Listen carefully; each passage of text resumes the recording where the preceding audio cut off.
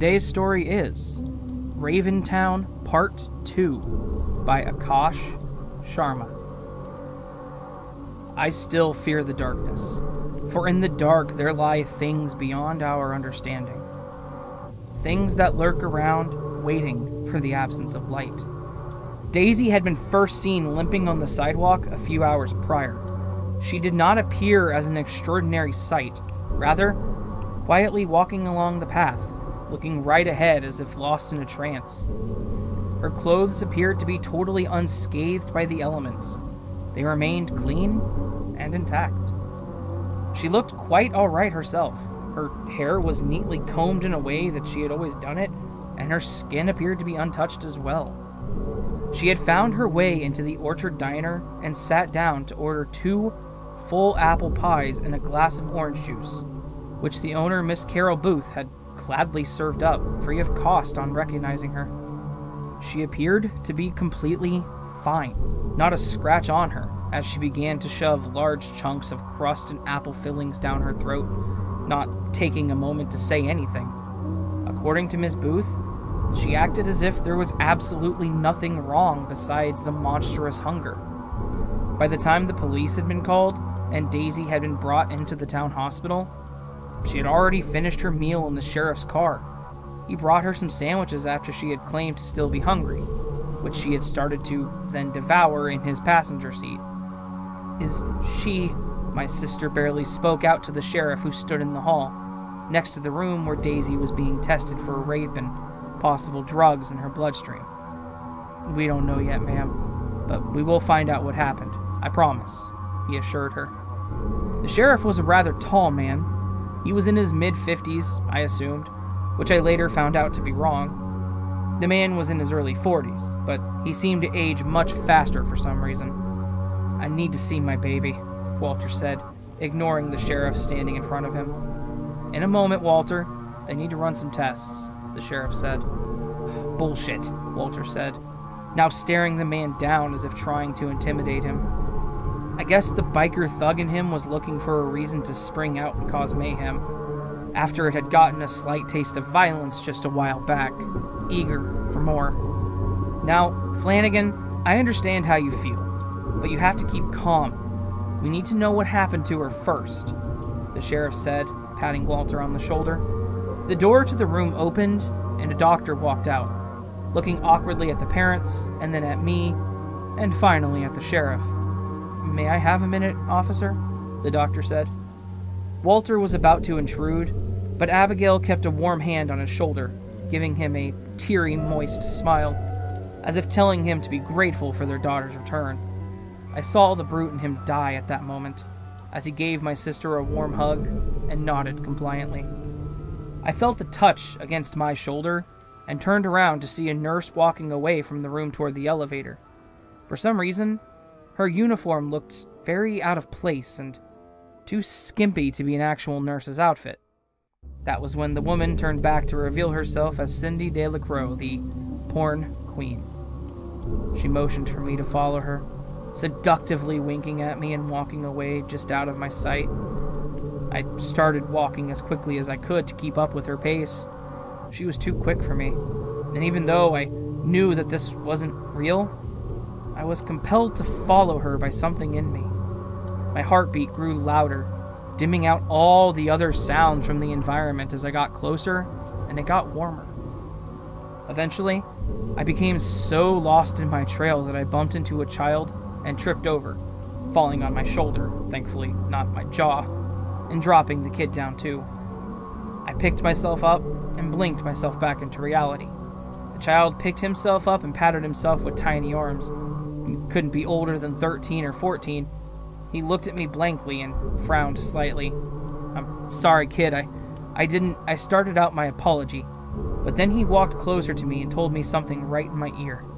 What he said haunts me still, and at that time it was no different. That is not Daisy," he said through a slightly trembling tone. "Wait, what?" I asked, more confused than anything. "She's in the farm," he finished, and then stepped back, as if afraid of me hitting him, and something told me that he was used to being hit. As those words started digging into my mind, I began to feel colder and my spine tingled. The boy then raised his hand, as if holding an adult's hand for guidance, but holding on to empty air, and walking away from me, turning back every few seconds to look at me as he kept walking with whatever imaginary friends he held hand with. The farm. Somehow those simple words sounded much more ominous in the given context. The words kept running in my head over and over again until it pained me to even think about it. But a thought is like a parasite, and a mind is impenetrable. By the time I had found my way back, now with 2 coffees in my hand for Abby and Walt, I saw a sight that I had never anticipated to see as long as I had existed in this miserable existence. Walter was in tears. Abigail held whatever was left of this man together in her embrace as he let himself go in her shoulders. Abigail looked at me with tearing eyes, but she managed to stay strong for her husband. Daisy had been raped several times, and as far as the doctors could tell, there were multiple proprietors, several vaginal tears and signs of forced entry. She had also been violated using several objects involving branches, bottles, and possibly even a kitchen tool of sorts. The toxicology report was pending at the time, but later, there were found to be traces of amphetamines in her bloodstream. What kind of monster does that to a child? I had seen some shit in my time as a private investigator, but this was just too personal to me, and it deeply broke me and sickened me at the same time. Now I felt what Walter probably felt when he gunned down that kid. I hungered for vengeance. "I'm gonna kill him, Abby. I'm gonna kill them for what they did to my baby," Walter said between sobs. Abby gave me a look, and I left the hall to give them some space. I was too fucked up to relieve myself in the hospital bathroom, and neither did I smoke or drink to lessen my pain. So I did what I did, and took myself a seat in the bench outside the hospital with a stone on my heart. Jesus, the way I felt at that time, anger, guilt, sorrow, fear, it made a deadly concoction, one that was enough to drive a man to violence, and I accepted it. The people that did this would not get away. I was so lost at the time that I never saw Officer Atwell even take a seat next to me. "I'm sorry about Daisy. We're gonna find these animals," he told me, trying to reassure me. I noticed that same kid from earlier, now walking around with a woman that I assumed to be his mother, getting something from a vending machine. I was lost in that sight, focused on the snack the vending machine had deposited for the child's guardian to collect. "Look, I understand that you are angry, but don't go looking for revenge. We will get them." Atwell stopped. "What's the deal with that one?" I asked him, my gaze fixed on the kid. Atwell was slightly confused by my sudden and unexpected intrusion. "He's got some, issues? Schizophrenia," he said.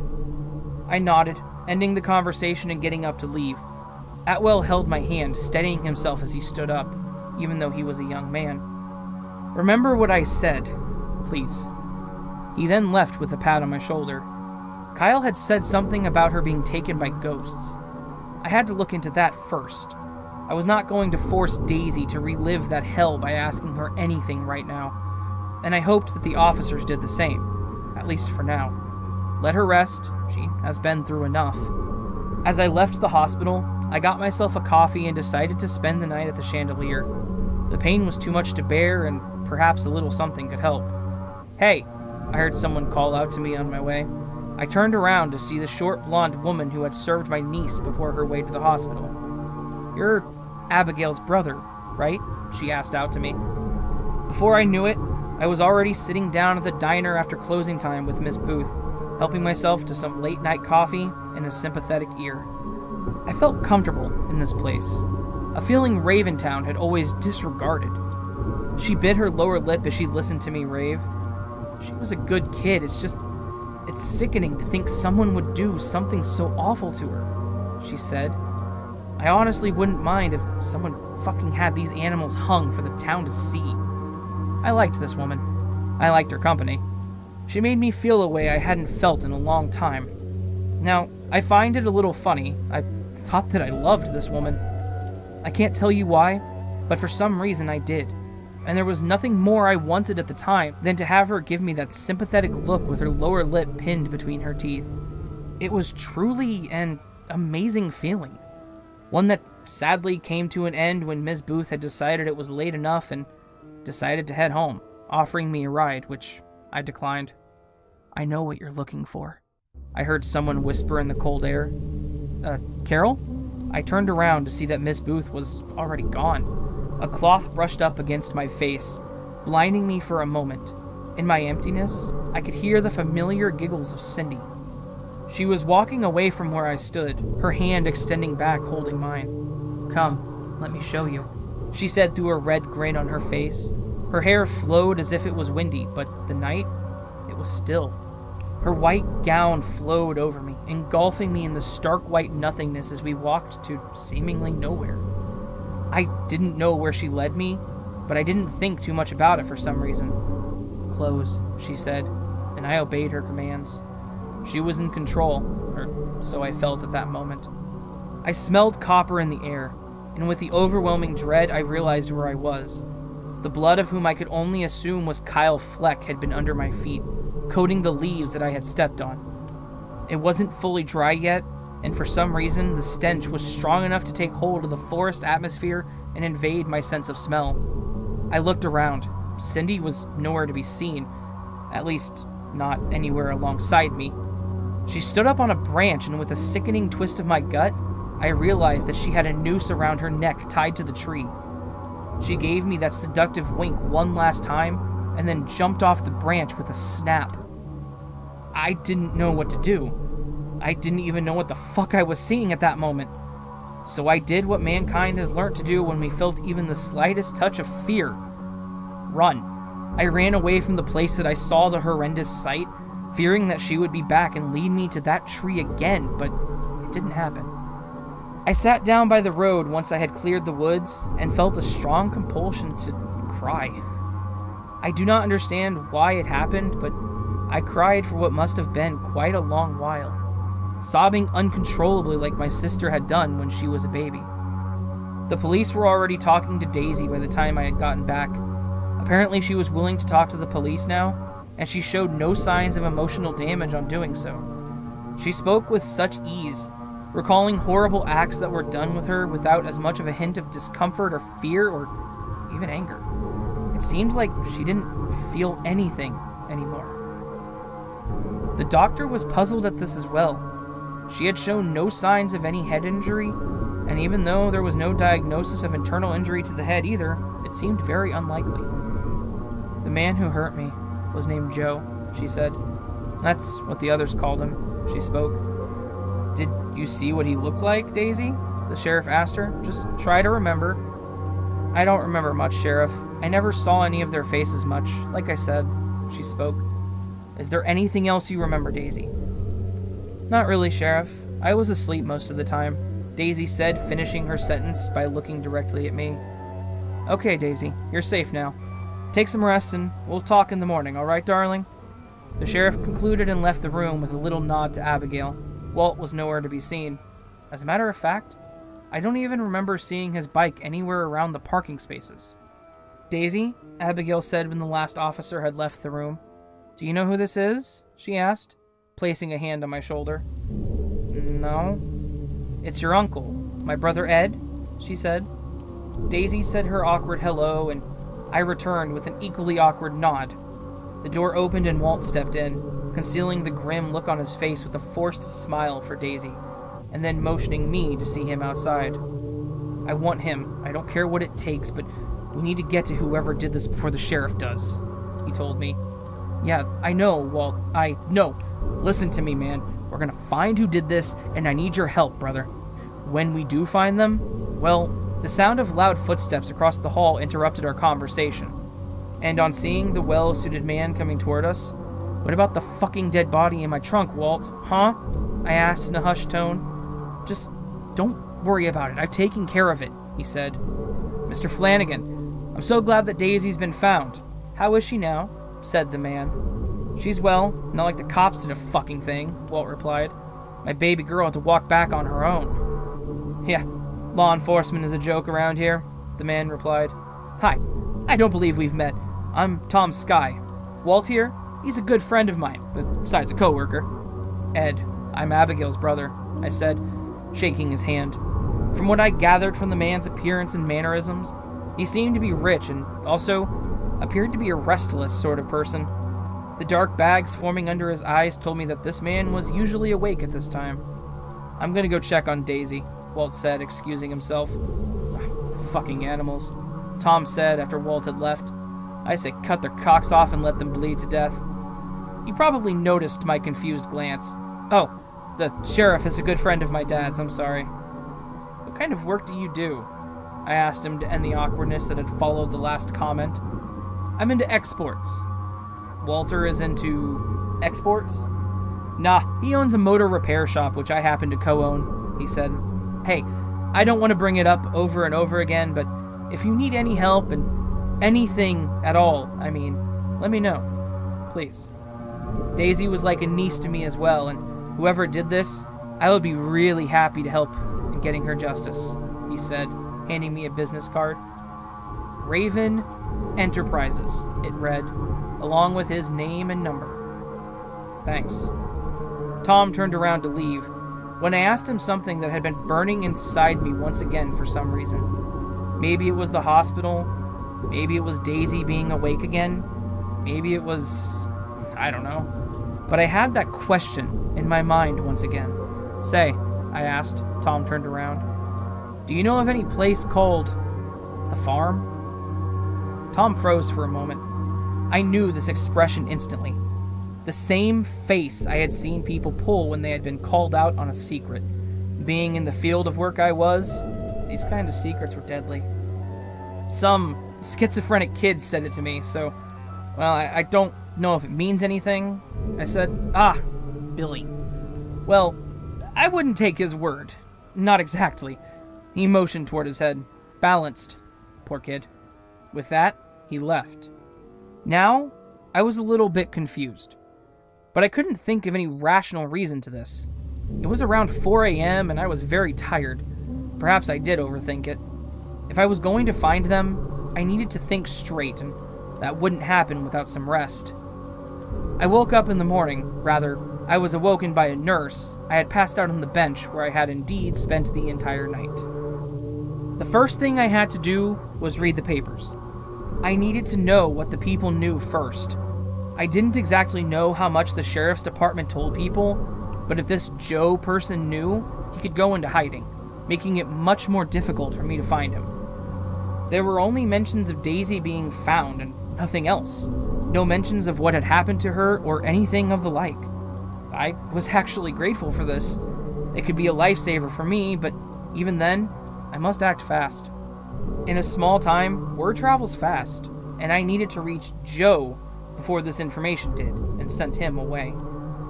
There was, however, another article, this time in the national paper, that caught my eye.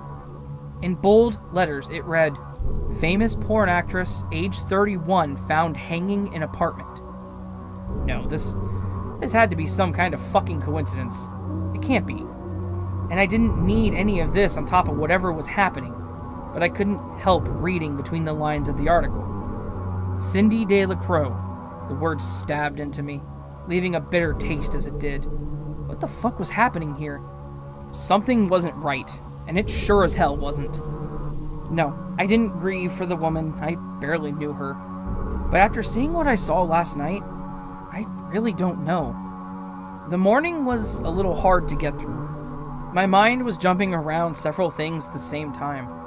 Joe being most prevalent, but there was something else too. Kyle Fleck. His father would soon realize that his son was missing, and the idea of what he might do when he does, it made me nervous. I half expected him to jump me at any time, asking me the whereabouts of his son, but that didn't happen. Odd, but welcome. It was about 11 or 12 in the AM when I decided to call the number on the card.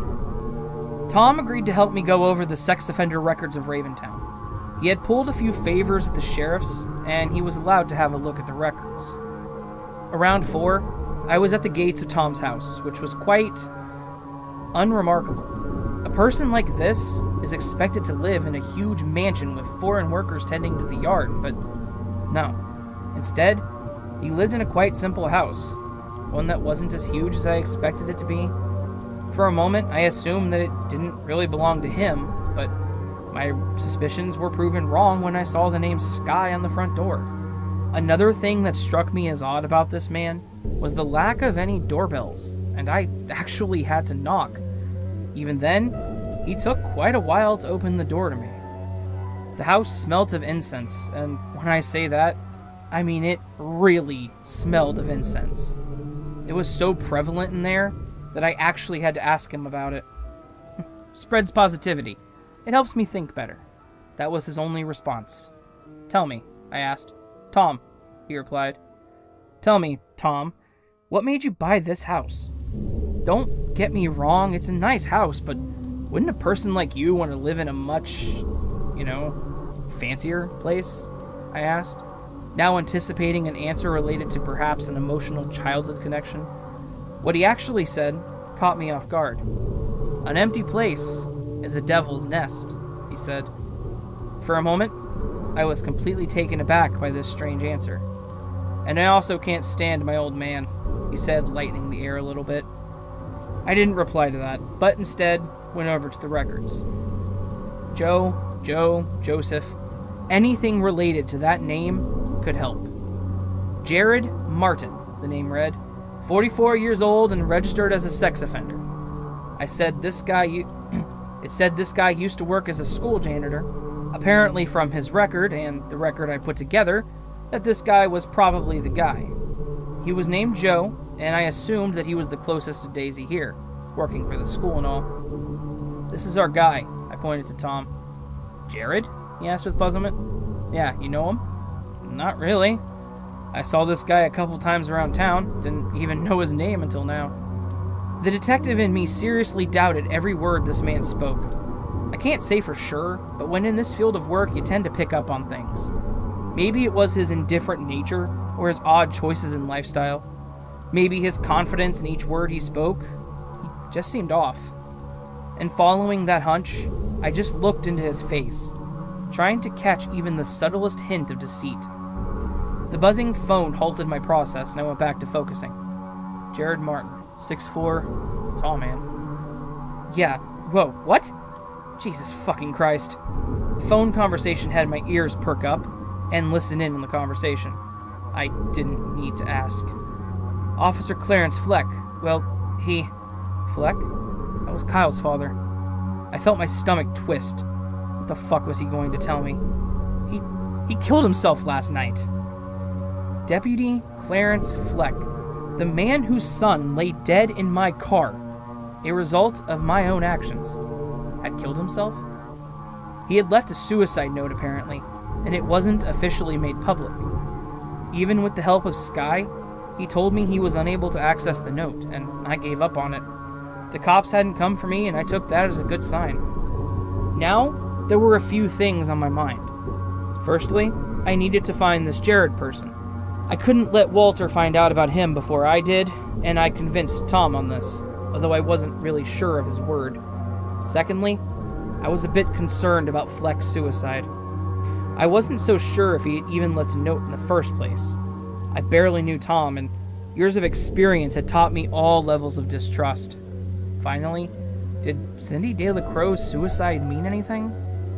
I was pulling on thin strings when it came to this. I was super unsure if it meant anything or it was just a morbid coincidence. Even though it didn't seem important at the time, I felt like it was, well, it was something. By night, I had told Walter that I hadn't found anything. The majority of the police force seemed to be more concerned about Fleck's suicide than looking into Daisy's case anyway. And even though Abigail didn't like it, and Walter didn't like it, I saw that as a good thing. Less police involvement, even if for a little time, meant less caution on the perp's part. Less caution meant more mistakes, and I was just hoping the guy stayed in town. Walt had decided that Abigail needed some rest that day, and I actually vouched for it. The poor woman had been so tired. I can't even begin to imagine her pain, and the sleepless night she had been through, I convinced Walt to stay with her. Some rest would do him good, I told him. I volunteered to stay with Daisy at the hospital, where she was still under observation. Her indifference to her experience was troubling, especially to the psychiatry unit over there. I was falling asleep around 9 p.m. I had a tiring day, and it wasn't like Daisy was the most talkative person either. I remember drifting into the darkness just when I heard that same sickening snap from my vision again and woke up in a haste. Daisy was looking straight at me when I woke. There was something odd about her stare. It looked familiar. No, it couldn't be. I must be dreaming. No. I began to panic as Daisy gave me that wink that now I have come to dread. Come closer, she told me in a voice that was completely different pitch from her own. Daisy had a soft voice, like a 15-year-old girl would normally have. But this sounded too high-pitched, too womanly. Don't be afraid. Come closer, she said. And, out of total confusion, I did what she told me. Closer, she whispered with a little giggle. I leaned in closer to her now, close enough for her to whisper in my ear. Flep is in the farm, she said. I froze for a moment, trying to take in those words, just when she let out a blood-curdling scream that made my heart jump up to my throat. I tried to back away, but her screams had me frozen in place. A few nurses and a cop ran into the room to check up on us, but just as Daisy caught sight of them, she grabbed onto my head and reached in for a bite, tearing into my ear. I let out the loudest cry of pain that I guess I ever had, as I felt her teeth draw blood from the skin under my ear. I kept pulling away, too afraid to hurt her, but I knew that if I didn't, she would tear my ear off, so I knocked her over the head and fell back on the floor. I kept letting out soft coughs. Blood covered my face, and the white hospital bed and Daisy's gown. I could even taste it in my mouth, that overwhelming taste of copper and warmth assaulting my senses. And before I knew it, I was drifting into darkness. The last thing I heard was Daisy still screaming in what I could only assume was dread, while the cop came up to check on me lying on the floor, bloody and fading.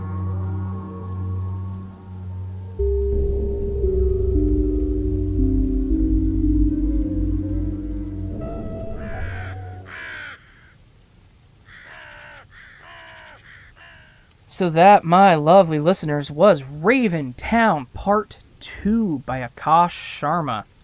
This story is really starting to...